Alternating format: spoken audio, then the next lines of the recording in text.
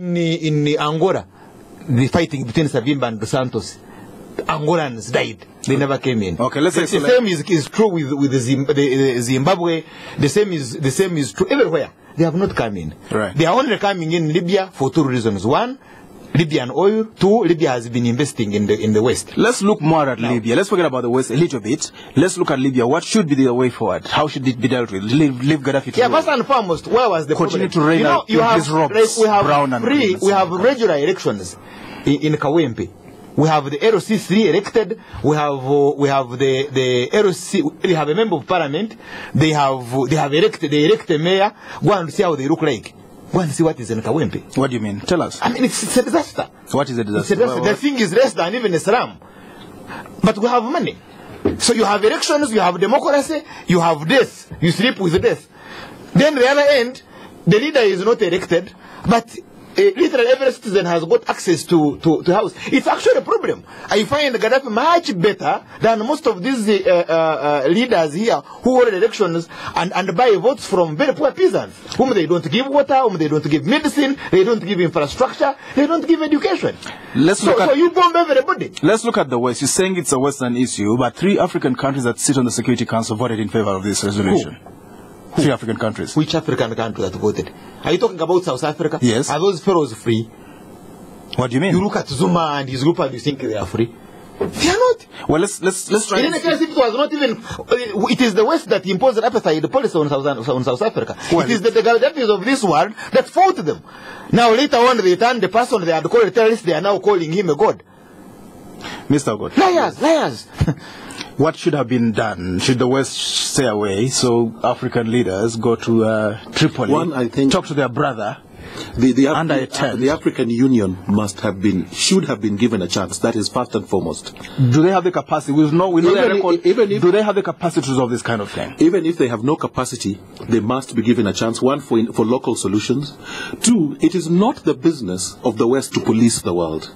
That stopped. They're being their brother's keeper. Well, they're being their brother's keeper, but how come the brother's keeper is selective and specific to areas where there is minerals? I disagree with the bombing because it beats the very purpose of saying that Gaddafi is bombing his people. So we're going to do, we're also going to bomb and destroy persons' property. No. Let's isolate the quality of their intervention, yes. with the genuineness, the objective. The objective. Yeah. Let's look at Rwanda. A million people were slaughtered. Over 1 million people, even though the West likes to say 800,000. Over 1 million people named one by one were killed in Rwanda, and the West was blamed for not intervening. They could have intervened because Rwanda has no minerals that they have interest in. Rwanda, I told you, well, the West policy is about profit. Mistakes. It's about profit. Yeah, but if the West hadn't given its cover, would you have had that invasion? It's about profit. If the West had not given its cover, would you have had an invasion? You would also find that a lot of these things that go on, so long as there is a change of guard, what do you mean? Seems to support the West. If there was no RPF invasion, would you have had that massacre? Mr. Mayanja, let's stick to Libya. Let's not talk about it. I mean, why are you running out from it? I like us to if there was no invasion from Uganda, from across Kabari and in Tungamo, would you have had that massacre in Sigari? Mr. Mayanja, let's talk about Libya. Do you think what could have happened if the West had not intervened? I think the West. Well, as my friend has put it, they are trying to police the world. Yes. But they are not doing it the right way. If they want to do that, they have to guard against selective action. Gaddafi is to come up in Africa. Right. They should have agitated earlier that Gaddafi should reform. Right. But he refused to reform. You pamper him. You go out with him. Then when he turns against his people, then you come up. And actually, I think I saw Obama. Eat chips and chicken with him. What they should have done is first of all to agitate for reforms across Africa. And they are genuine reforms. In fact, they will be credible. They would make credible intervention. Right. If they had asked Gaddafi that, you know what, this is how the world should move. Right. We should, I think we would do real reason to that. Well, but in Cuba, Fidel Castro at their doorstep ruled for 49 years. Well, because maybe Fidel Castro is so strong for them, they can't really go and do this or the other with him. But if we come back to Gaddafi, really, I think all that problem is a creation of the West. Yes. That when their interests are catered for in these countries, they keep they turn the other way. Yeah, they turn the other way. Look at and these things continue. When they go bad, then they come up. What they should have done is what they did to Bashir in Sudan. Yes. You know, Bashir was there going, taking the, how they call those militias? The Janjaweeds, right. Killing people. And what do you know what they did? Is to take him to the Hague. Right. And a warrant of arrest was issued. Now, There was one that for Gaddafi as well. Yeah, they should have done that. And then Gaddafi, is on his toes. He can't do anything. He becomes conscious about what is happening around him. Right. And he will not do what he's doing. But secondly, let's be honest. You have an uprising that takes over 3/4 of the country. And in that uprising, you have lost 2,000. You call it too big? Let's look at okay. Well, it depends to the way, when you kill before the cameras, it becomes big. Different. But you were talking earlier about DR Congo. I know that over 2 million people were killed in DR Congo. Because countries went there and fought. Let's move but because this didn't happen before the cameras, it did. Okay, let's move on a little bit. Charles, Gaddafi has given 1 million. He's supposed to be arming 1 million people, whether in reality or in words. He's arming 1 million people. Where is this going to end? What I won't have in Libya is a military stalemate. Yes. Yes, because the rebels, the so-called rebels, are not that organized to go and take on the population in the West. Because we are talking about a clash. Yeah, we are talking about a clash of tribes. Right. The other end, we have 2 tribes, one tribe against the Gaddafi's tribe. Right. Now, the moment you kill Gaddafi or disable his military, then he has armed civilians. He has militias. They are now you have a clash between 2 tribes with small arms. So at the end of the day, you have the Somalia situation, because Somalia had been stabilized by the Islamic courts. Right. And when Ethiopia rolled in, destroyed the Islamic courts, and you had the rise of the youth, right. the Al-Shabaab. Now you have a crisis. Uganda had to go in and stabilize them, but even controlling not more than half of the very small population of the capital state. So you're going to have a stalemate. Now the problem is that you have problems of food distribution in Libya. Right. Yeah, they have been relying on imported food. Yeah. It's a desert. The oil wells have been destroyed. They are under a navy. Most of them really. Then they are under navy blockade. Yes. So it's a bit of problem. And there are also Muslims, and the thing is taking that direction. Well, Qatar is part of the 9 countries that are hitting Libya. Forget about those. Those who speak English are doing that. Now, you will have problems of even distribution of food. Because who is going to distribute food to the West? It can't be done by these fellows from Benghazi. Who's going to distribute food to who? To the West. That part of Libya that has Western Libya. Western Benghazi and so on. Mr. Ogot, how is it going to end? 1 million people with guns. Could they turn against Gaddafi in the end? They could turn against Gaddafi and any other state around. It becomes a complete mess when you have 1 million people. And if you say they were anti-Gaddafi, there is no would have given them guns. Yeah. 1 million people with arms, semi-automatic and automatic weapons in their hands become very dangerous. And there is another factor that comes into this, the one that you brought in of the distribution that Charles has spoken about, distribution of food. Food becomes a problem, and when there is no food, people get more desperate. Restive. When people get more desperate and restive, you really don't know what's coming. There will be an internal massacre with that amount of arms. People will turn on each other, and it is bound to spill over. And the other religious issue that comes across in the northern part of Africa is the war between the Sunni and the Shiite Muslims. Yes. That is largely the divide that is taking place in most of these countries. You find the divide take on these intra-religious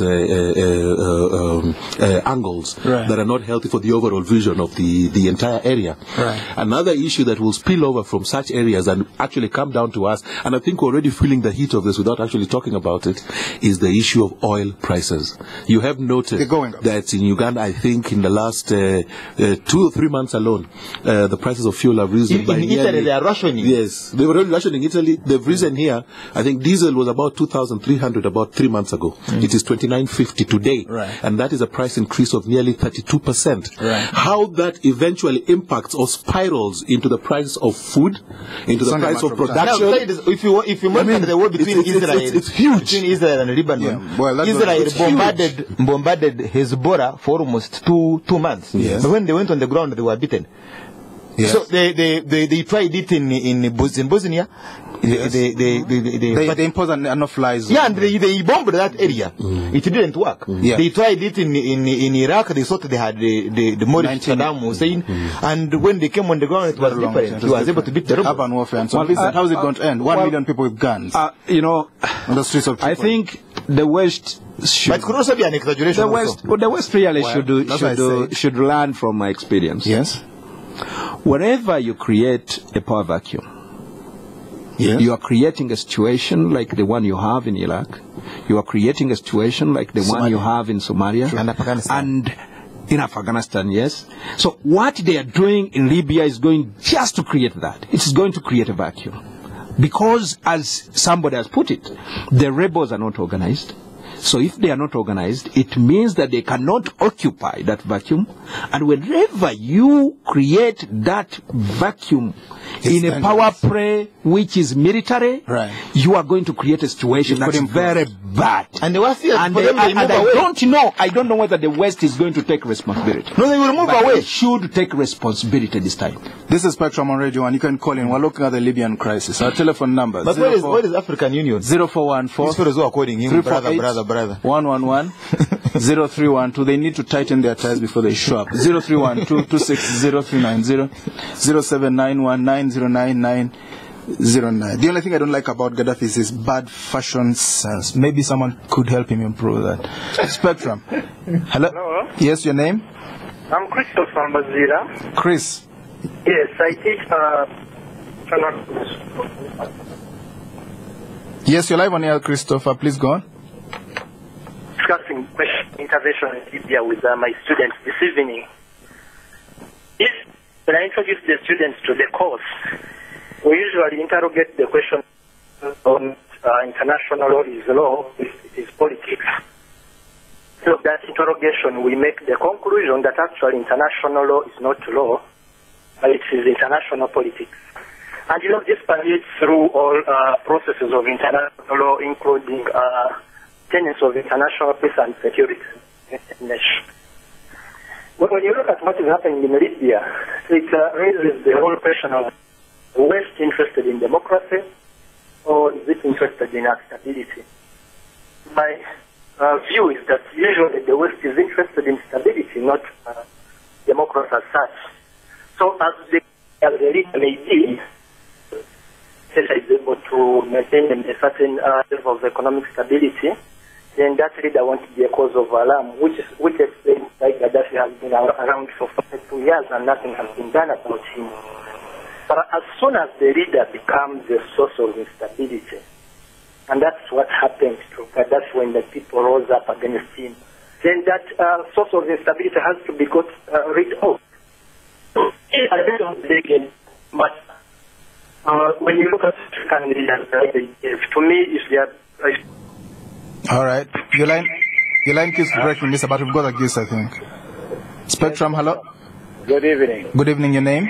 My name is Okello. Now, I just want to... Can you switch off your radio, Mr. Okello? Yes, please. Is that better? Yeah, I just want to say that one of the things we should notice is that, while the West is going into Libya, or whether they have gone to Iraq or Somalia, have you realized that they actually don't have any exit strategy that they talk of? They only talk about how they will come in. And this should be a lesson for the African and the African countries that actually the West is not interested in an organized system in Africa. I'm not so worried about the leaders who stay long in Africa, because in most cases anyway, they are the ones who have actually made some serious contributions to Africans. And I want to look at the case of Uganda. Our president, I think, has made our lives much better, and even Libya, I think Gaddafi has done something very good for his people. That's the other thing I want to talk about. And And the other thing I want to say, you are saying, what lessons do we learn from this? I think the African leaders should know that actually the West needs Africa as a bloc, not as individual countries. So they should have come up with one single statement to